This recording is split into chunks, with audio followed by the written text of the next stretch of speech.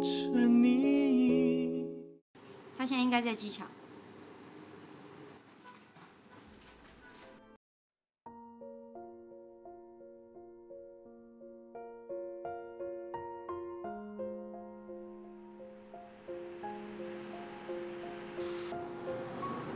不管任何原因，都不准再让他哭泣，更不准让他一个人在大雨中淋雨，孤单无助。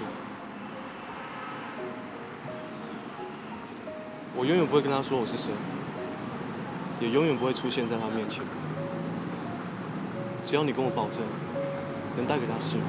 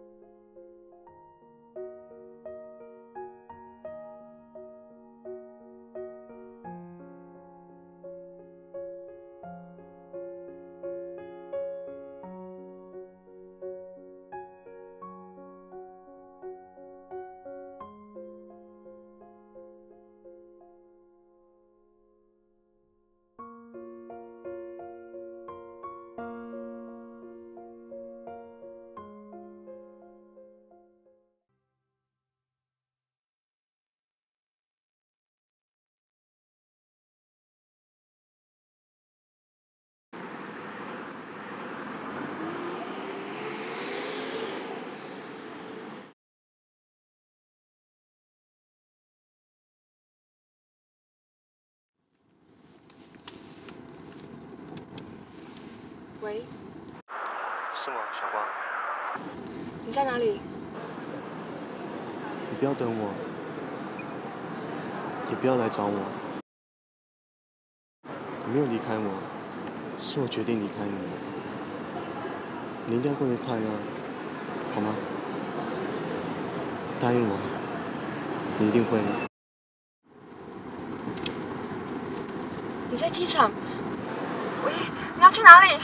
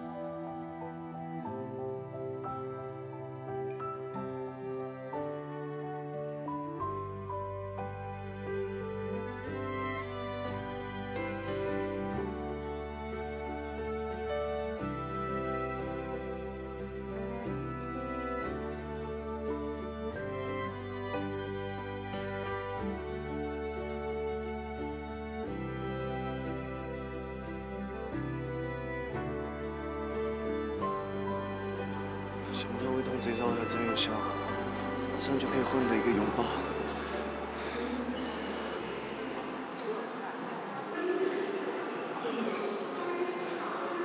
怕我淹死，担心我胃痛。难道这些都是因为失许愿，才让我得到的奖励吗？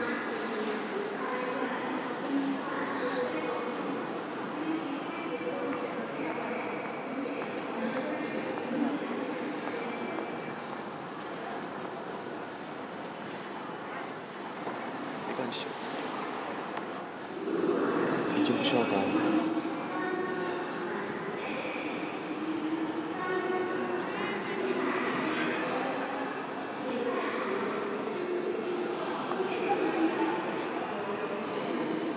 再见了，赵先生。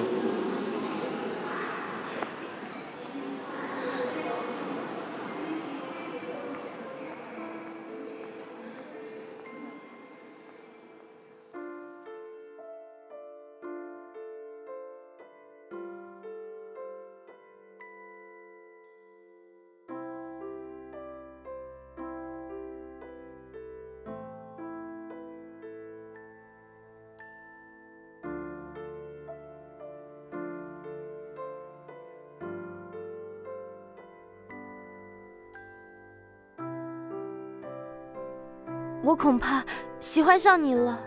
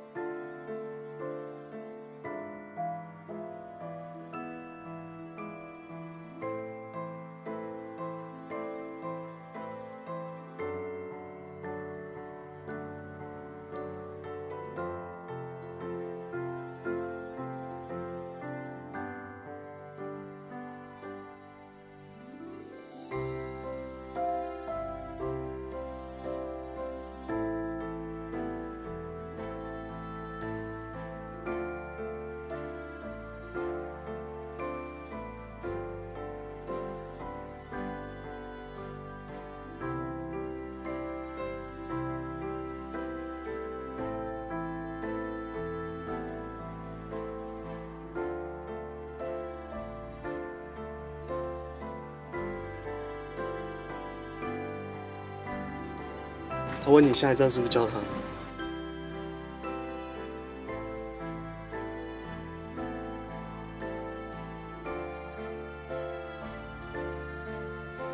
那我好好想一想，我到底去那边干嘛？原来他是一路跟着我才会去教堂的。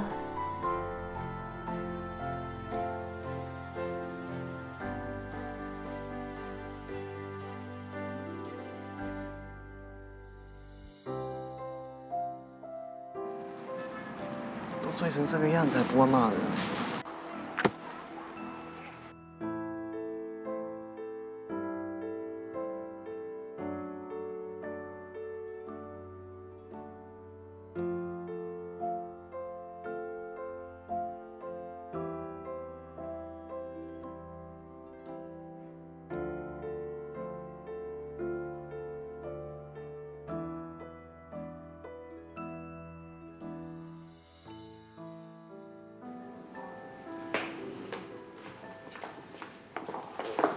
等一下，我们聊聊吧。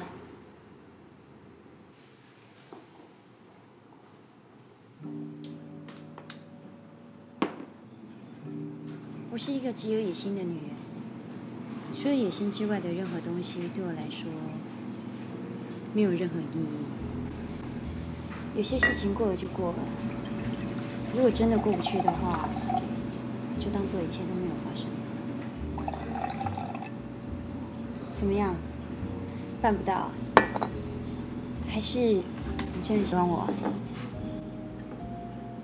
全世界我只爱一个人，是他，不是你。那不是更好吗？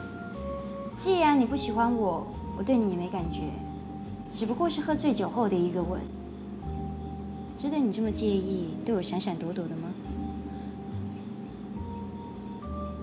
对不起，无论怎么样，我接受你的道歉，但是我们的合作呢？你接不接受？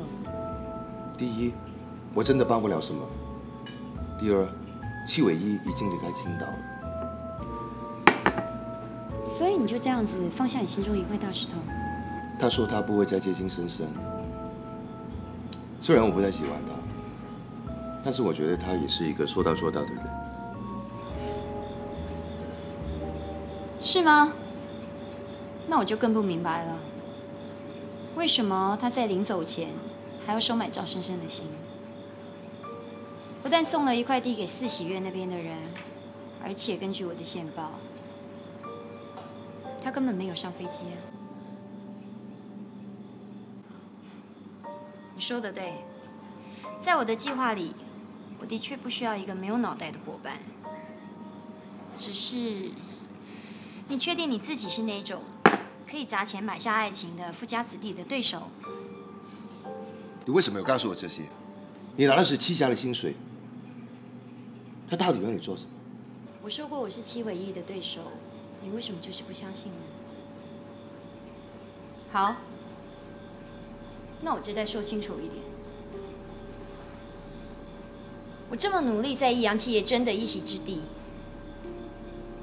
为的就是要看到戚家人尝尝我所有经历过的痛苦，这样清楚吗？你到底是谁？一个只有恨的女人。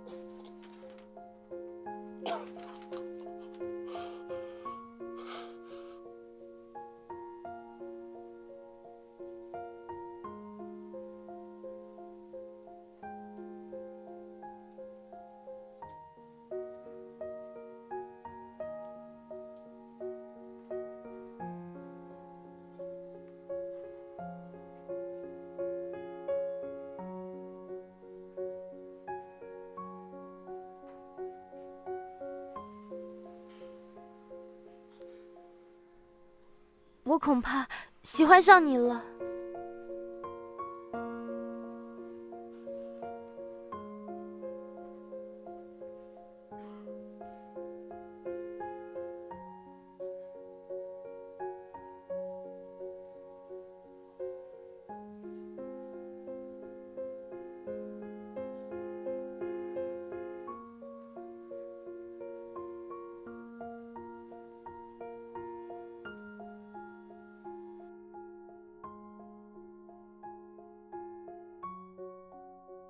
是，好，我马上送过来。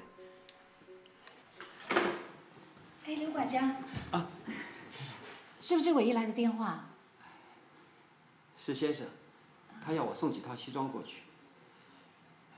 太太，我先走了。哎，刘管家，你顺便帮我问问先生，有没有伟一的消息？小光去了青岛，也没个电话回来。不知道怎么回事。好，我会问问的。哎，刘管家，我看你还是别问好了。先生这么忙，免得又惹得他不高兴。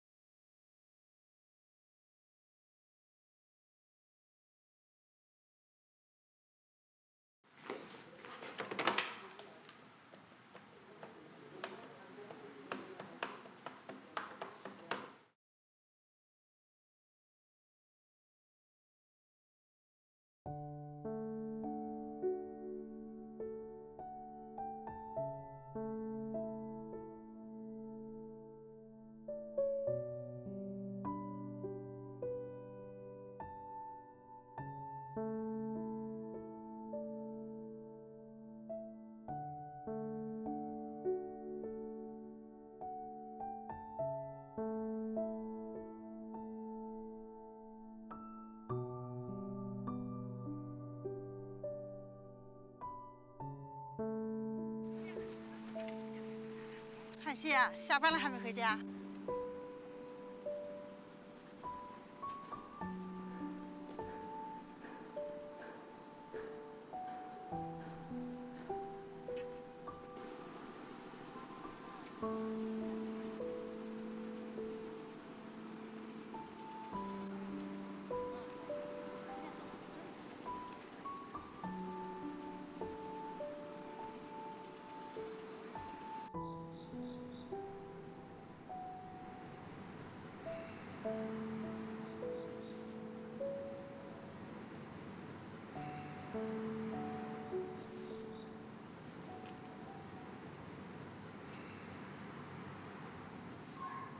我忘了带钥匙。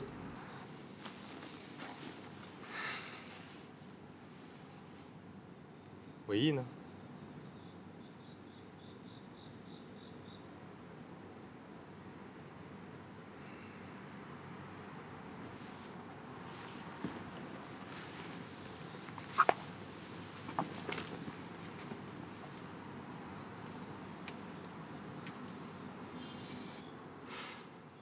这小子的坏习惯总是改不了。我们就像以前在伦敦的时候一样，趁那个小子不在，破门而入，喝光他的葡萄酒。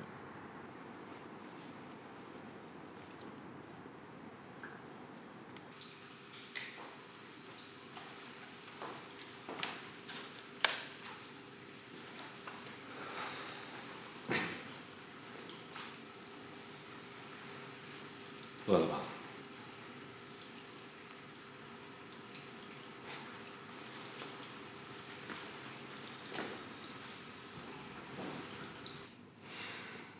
让我来弄个大餐，我们好好吃一顿。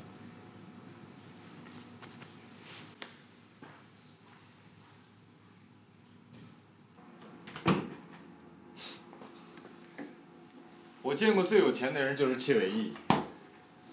可是我遇到过最穷的冰箱，也是他家的冰箱，只有番茄和鸡蛋。不过没关系，我想办法。哎，对了，小光，你想吃中式还是西式？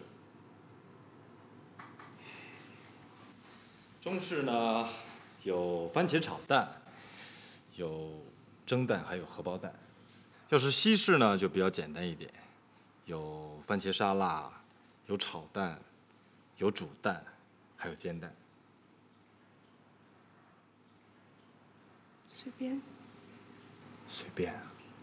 来喽，你要的随便。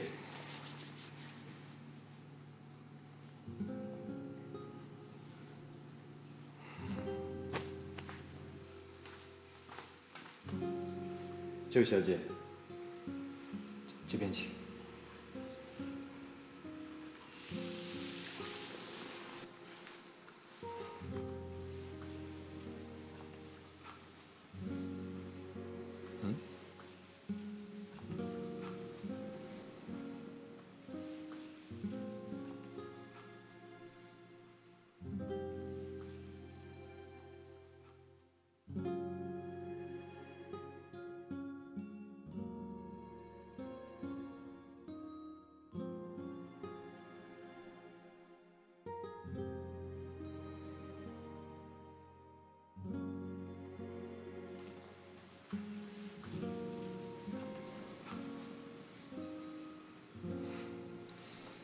来，尝一下这个番茄疙瘩蛋花汤。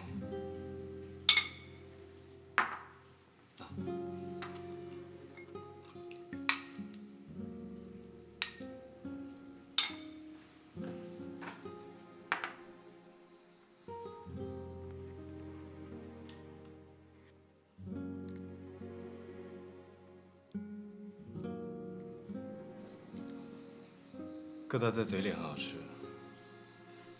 摆在心里的疙瘩可就不妙了。说吧，发生什么事？当他说要解除婚约的时候，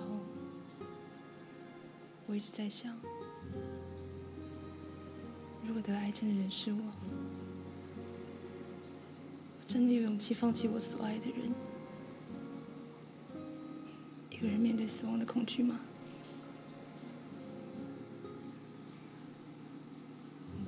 那个时候，我真的觉得唯一好爱我，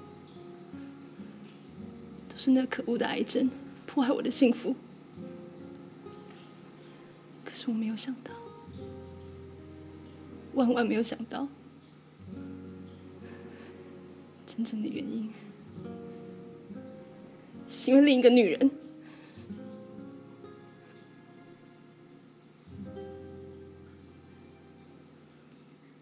你知道了，你知道另外一个女人的事情，你居然没有告诉我。小光，胡汉兴，我还是你朋友吗？你听我说，小光。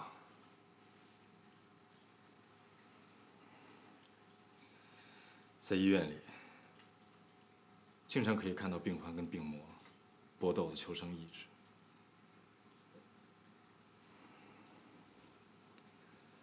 那股坚强的力量，常常来自于未完成的心愿。是那些心愿，让他们对生命有所期待。什么意思？ 这个女人才出现多久，就变成她的心愿，变成她对生命的期待。那我呢？你会怎么说我？我明小光算什么？他们13年前就认识了。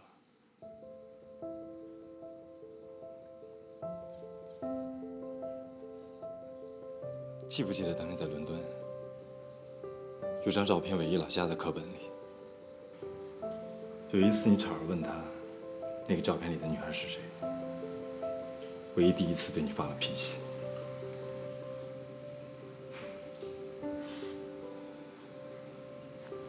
有一年圣诞，大家都出去玩了，唯一知道我没有钱过节，所以就留在宿舍里陪我。他跟我讲了那个故事。 照片里的那个女孩，是一个不爱说话的女孩。他们在医院里相遇，靠着传纸条认识了彼此。所以你就教我戴口罩，用小字条倒追尾翼。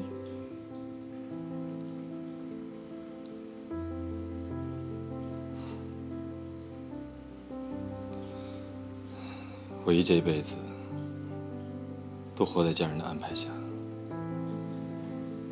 在医院的那个星期，是唯一一辈子唯一一次为自己放肆的而活。虽然是短短的一星期，唯一却得到了付出关怀后的快乐和感动。 所以，仅仅一个星期，却是他一辈子最珍惜的回忆。所以他就爱屋及乌，爱上不会说话的赵深深。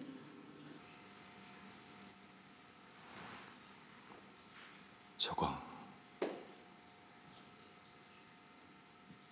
他就是赵深深。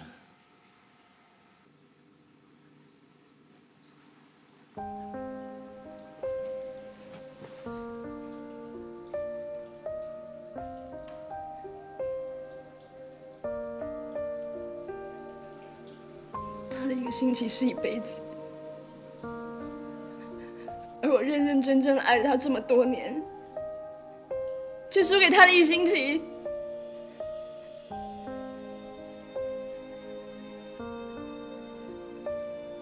却连最后3个月都不留给我，而选择另外一个女人。而你却选择站在他那边。唯一只剩下3个月的时间了，只剩下3个月，你就可以自私去爱，活着你就不行吗？平？为什么？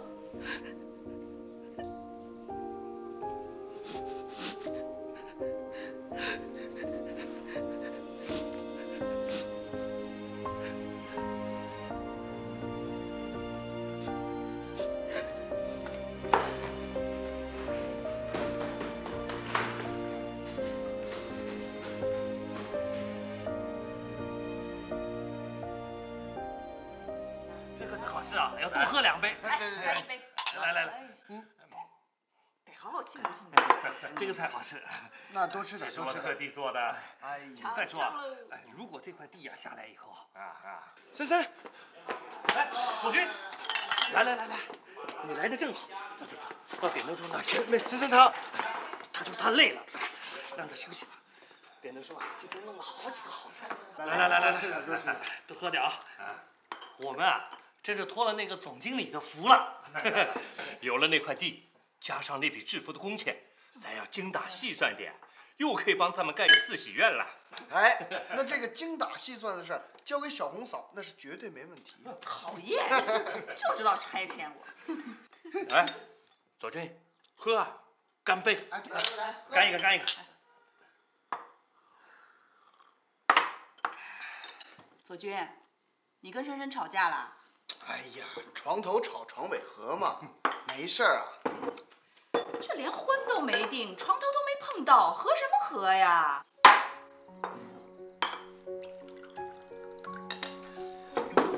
哎呀，左军，你听嫂子一句劝，这女人呐，小气吃飞醋，那叫韵味儿；这男人吃飞醋，就小家子气了吧？你呀，要是担心未来的老婆叫人抢走了，你还不如自己现在加把劲儿。哎呀，你别胡说了嘛！我哪里有胡说嘛？我是替左军担心呀。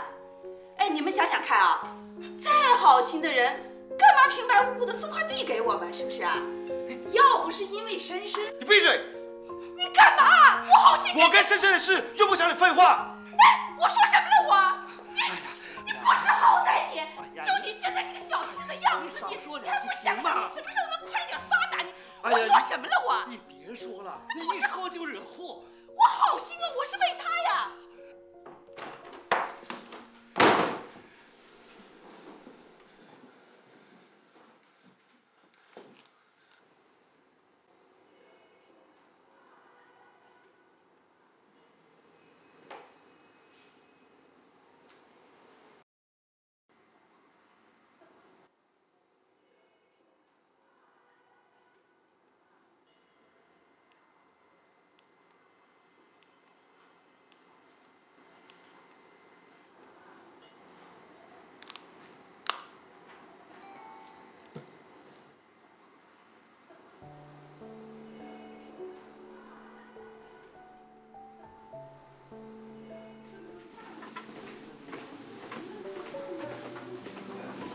Hello， 胡医师。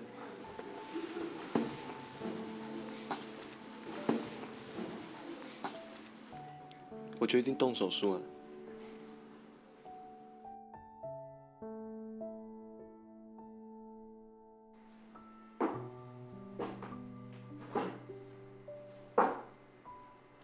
不要再让别人看扁你。你听到了？不准再让别人看扁你。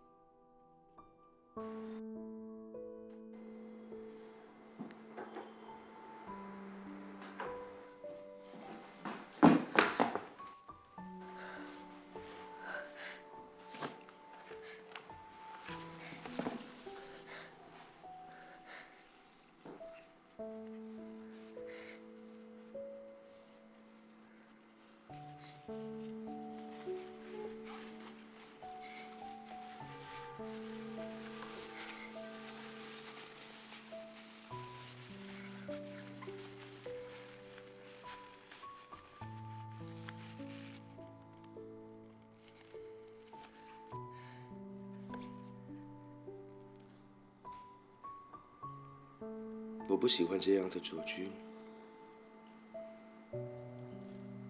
我不喜欢没办法保护你。还拼命伤害你的我，我很讨厌自己。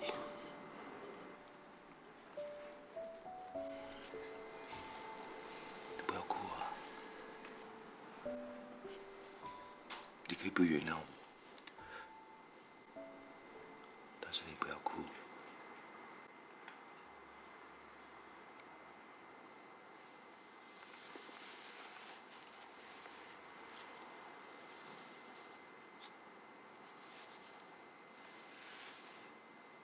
因为我怕你受伤害，所以有他。现在伤你的是我，我一直都想当你的超人。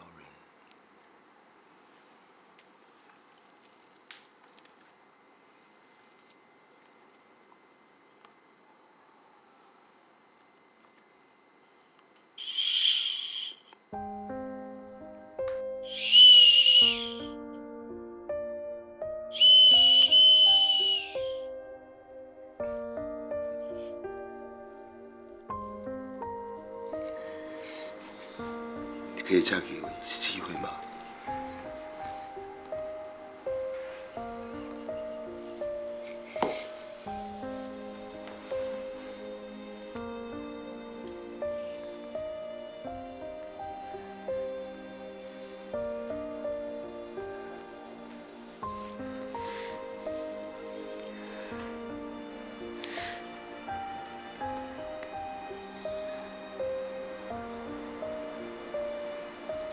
放心，我伤不了自己的，能伤我的只有你。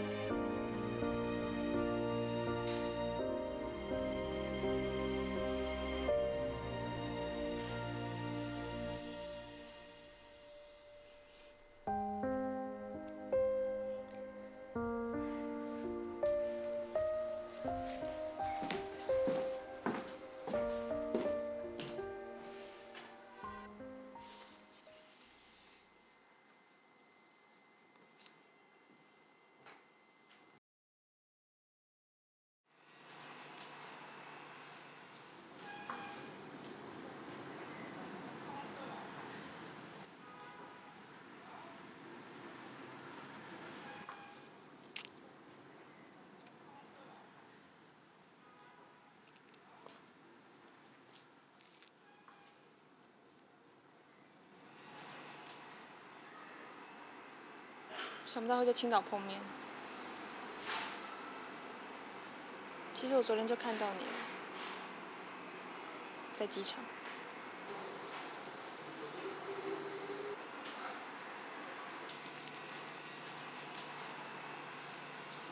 我们订婚那一天，虽然没有邀请你，却也让你巧合的参与我们的喜事，所以。 你应该很清楚，他是我的未婚夫，赵先生。你看起来真的不像是一个会抢别人幸福的第三者。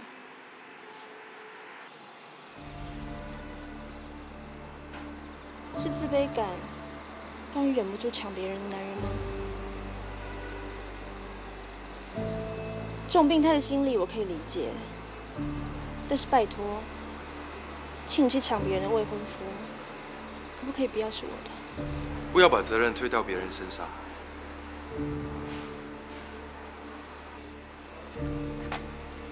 根本就是你自己不够可爱，没本事管好自己的男人，需要检讨的是你自己。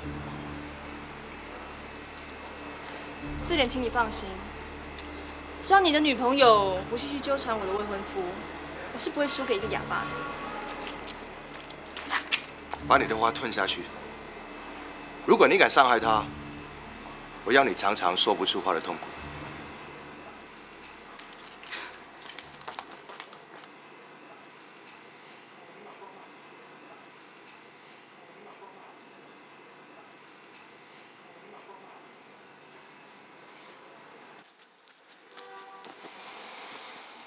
深深，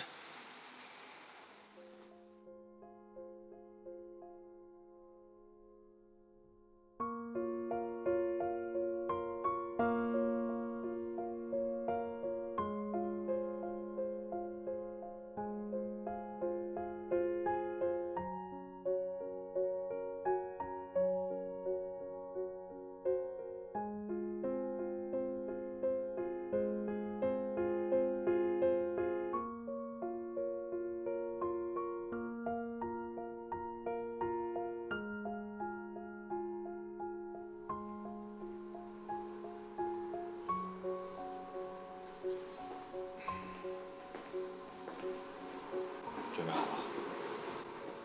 这不都是你们在准备的吗？这次特意请我们院长亲自帮你动手术，他是这方面的专家，一定 OK。我相信也是。你不老是说上帝总是站在我这边吗？肯定是。齐先生，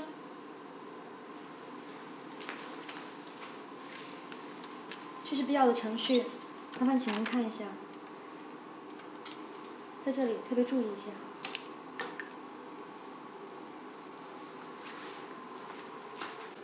是否同意放弃祈求？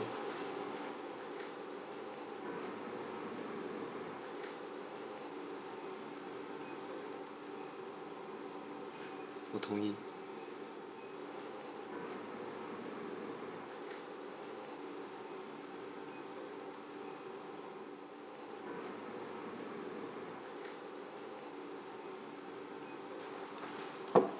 齐先生，我们现在进入手术室吧。不过这一次，上帝他如果没有空，不要这样讲。手术靠的是技术，不会有意外。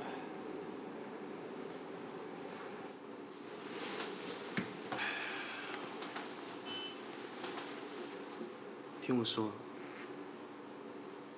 我的心里面有个东西是要给我妈的，帮我当面交给她。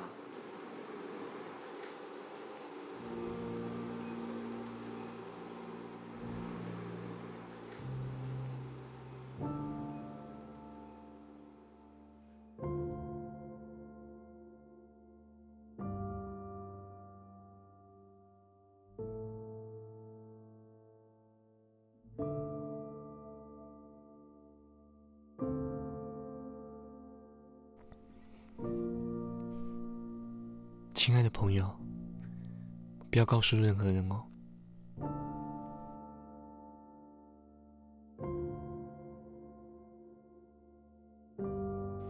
你知道另外一个女人的事情，你居然没有告诉我。小光，胡汉兴，我还是你朋友吗？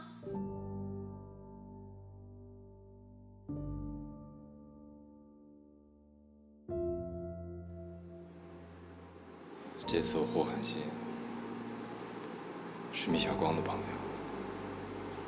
不是你戚唯一的。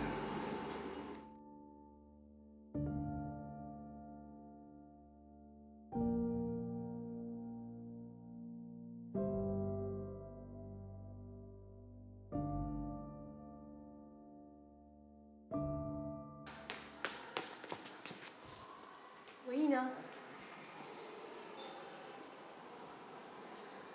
手术已经结束了。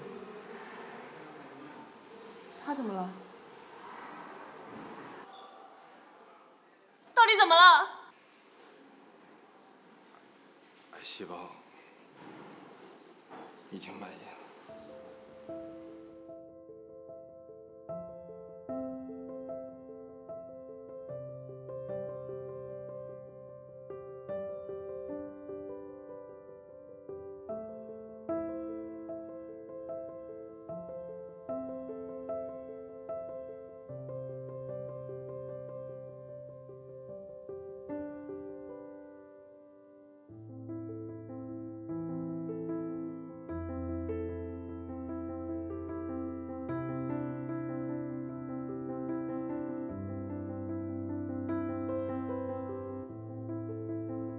绝对不会离开你，直到你离开我。你没有离开我，是我决定离开你的。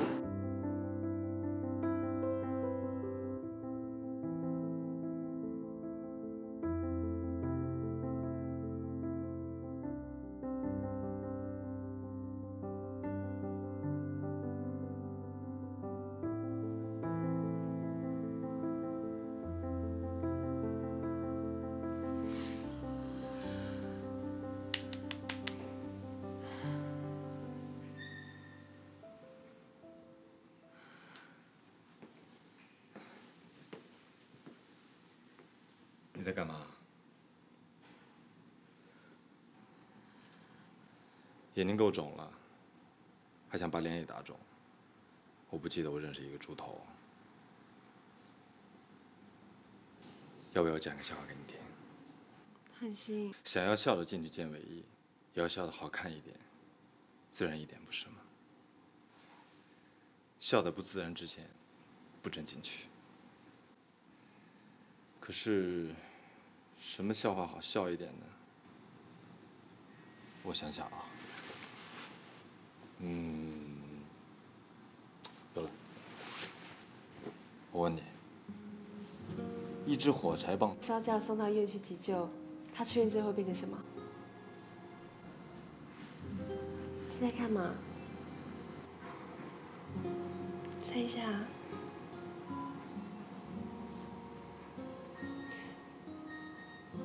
这片是棉花棒啊，有没有？头上缠着纱布的棉花棒啊。